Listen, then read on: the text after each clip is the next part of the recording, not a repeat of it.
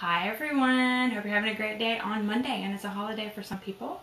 And today we're cooking some turkey breast tenderloins in our crock pot for dinner tonight. I'm making something real easy. The kids usually cook, but today I decided I was going to cook because it was easier. And they get to clean up. That's the best part. My name is Angela Little. In case I didn't introduce myself, so I'm introducing myself. So today we're going to make turkey breast tenderloins in the crock pot with some potatoes. So here we go. You can come over here. My daughter's holding the camera for me today. So first thing we're going to do is, oh look, it has a pill open thingy. In case y'all can't see this here. Turkey breast tenderloins. I'm cooking two because my kids eat a lot. And there's only so much I can do about it. And I've already washed my hands, so we're good to go. So I'm just going to throw this in there. Put that in the sink, definitely. And put the other one in. Now we've already pre-measured everything, but I'll tell you basically what we're putting in here. So I'm putting 2 in because, of course, with 2 boys and 1 girl and a husband and myself, they tend to eat a lot. And these are on sale at Kroger, so they didn't cost that much. So I did really good at that. So you're looking at a meal basically under $16, basically. So I'm gonna go ahead and throw the potatoes in. We already cut the potatoes up. And I know some people don't eat potatoes, so if you don't like potatoes, find something else. If I'm not gonna eat potatoes, I'll make myself some squash afterwards. So here's some rosemary. I'm gonna sprinkle some rosemary in. Salt. Pepper.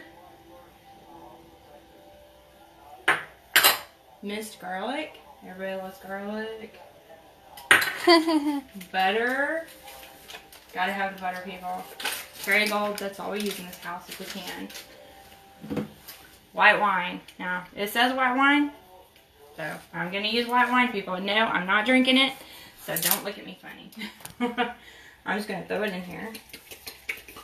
And yes, I'm using a whole bottle because this is a huge crock pot.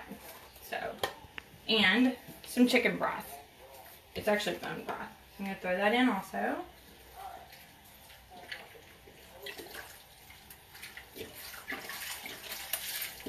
And whatever doesn't, as far as the broth goes, my daughter likes to use it with noodles later or something like that, so it always works out really, really well in the end.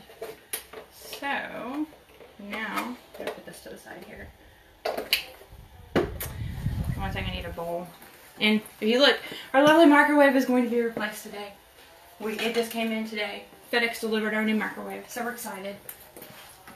So, I'm going to mix it up a little bit, make sure all the spices get in there. And then I'm going to turn the crock pot on high so we can have it ready in about 3 hours or so. I'm going to put the lid on. And voila, guys, that's how easy that was. Crock pot, dinner. We'll have dinner about 3.5, 4 hours. What? Jennifer Brooks says hi. Oh, hi, Jennifer. My daughter's holding the camera, so I can't see what anything says. Hi, Jennifer. Hope you're having a great day.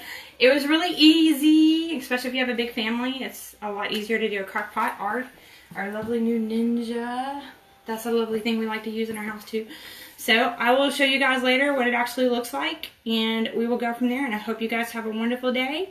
And let me know if you want the recipe. I'll be more than happy to send it to you. Just send me a private message, and I'll send you the recipe.